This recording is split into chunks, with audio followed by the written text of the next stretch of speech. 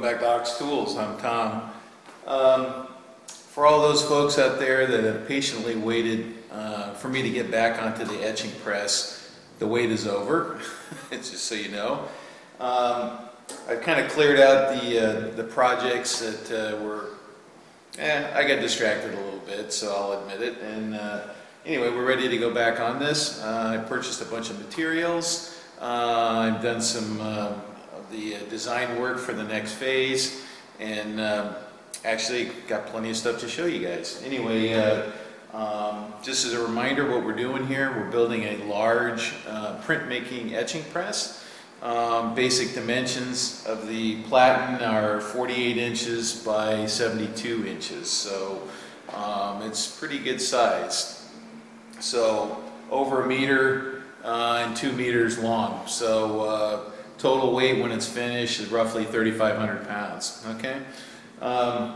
Anyway, let's take a look at the. We're going to pop over to the the welding table. Take a look at what I have set up over there, because it's really kind of the next part of the assembly.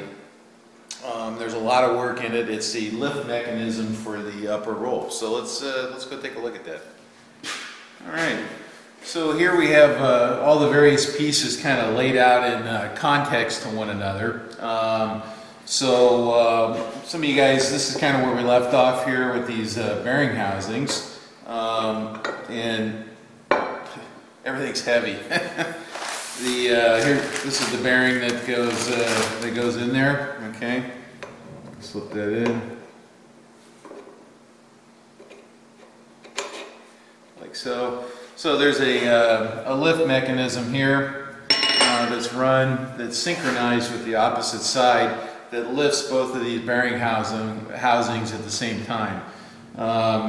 This all happens through yet another hand wheel, okay, and a common shaft that runs through these guys. Okay, so there's a ton of work in this. I'm doing this work because I could work on the rolls. Those are all designed and ready to go, but they're big and they're heavy, and they'd be in my way until all this stuff is done. So I'm doing I would say the more complex assemblies first, the drive mechanism, the lift mechanism, and then the last things to go will be the rolls and the main structure of the thing, which is relatively straightforward, so comparatively.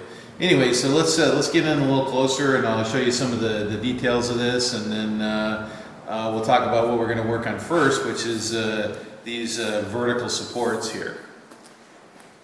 Okay, so here's the top section here, and we see we have a little worm gear set. Now, originally I was going to actually make these worm gears, but after doing a bunch of calculations about how many turns it would take to lift this and all that, I really ended up having to buy these. This is a 4-start worm here, and with a matching gear, and I don't have the ability to cut those in here. At least it's not at that pitch. My lathe doesn't have a coarse enough pitch to cut that thread, so I decided to go ahead and buy these. It saves a fair amount of work. I kind of wanted to make them, but hey, that's the way it goes. So this will rotate a nut that protrudes through this plate here that actuates, or the screw's fixed, the nut will rotate around this, and this will raise and lower the bearing assembly. Let's see here.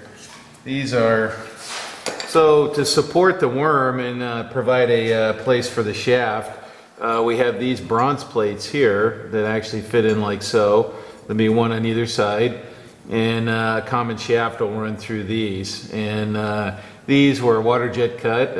My buddy Monkey Like Shiny helped me with that. I got the bronze, and he has the water jet. So somebody's happy.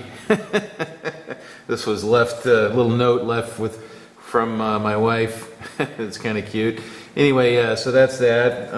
So that's kind of the basic details. I don't know. We could talk about this for days here, but what do you say we go ahead and do some work, huh? So this is kind of the reboot video here, so get this thing going again.